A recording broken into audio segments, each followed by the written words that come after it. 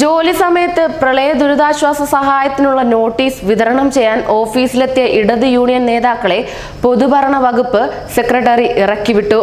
ജോലി സമയത്ത് ഇത്തരം പ്രവർത്തനങ്ങൾ വേണ്ടെന്നും നിർദ്ദേശിച്ചു.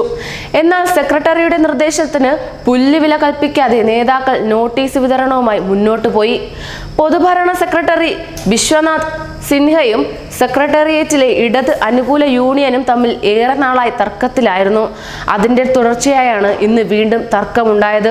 യൂണിയന്റെ ആവശ്യപ്രകാരം പൊതുഭരണ സെക്രട്ടറിയെ മാറ്റിയിരുന്നു. മുഖ്യമന്ത്രി ഇടപെട്ട് അദ്ദേഹത്തെ തിരികെ കൊണ്ടുവരികയായിരുന്നു. ഇതിനെതിരെ യൂണിയൻ നോട്ടീസും ഇറക്കിയിരുന്നു. ചില യൂണിയൻ നേതാക്കൾക്കെതിരെ സെക്രട്ടറി അച്ചടക്ക നടപടി സ്വീകരിച്ചതോടെയാണ് ശീതയുദ്ധം ശക്തമായത്. ഇതിനിടെയാണ് പ്രളയ ദുരിതാശ്വാസ സഹായം ശേഖരിക്കുന്നതിന്റെ നോട്ടീസുമായി യൂണിയൻ പ്രവർത്തകർ പൊതുഭരണ സെക്രട്ടറിയുടെ ഓഫീസിലെത്തിയത്.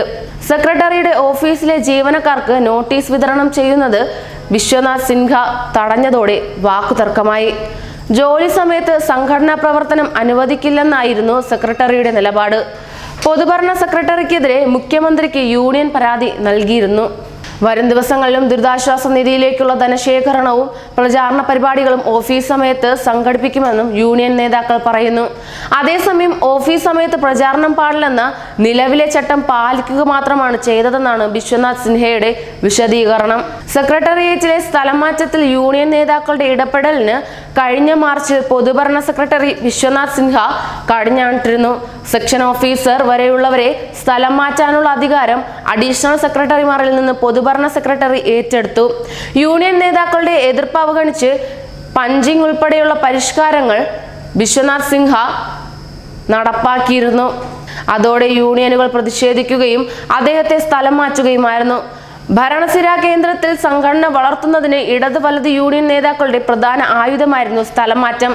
സെക്ഷൻ ഓഫീസർമാർ വരെയുള്ള ജീവനക്കാരെ യൂണിയൻ നേതാക്കളായ അഡീഷണൽ സെക്രട്ടറിമാരെ ഉപയോഗിച്ച് വർഷങ്ങളായി സ്ഥലം മാറ്റുന്നതായിരുന്നു രീതി. ഈ രീതിയിലുള്ള സ്ഥലം മാറ്റം ഒഴിവാക്കാനായി പണപ്പിരിവ് വരെ നടത്തിയിരുന്നതായി പരാതി ഉയർന്നിരുന്നു. ഇതോടെയാണ് വിശ്വാസ് സിൻഹ കർശന മാനദണ്ഡം കൊണ്ടുവന്നത്.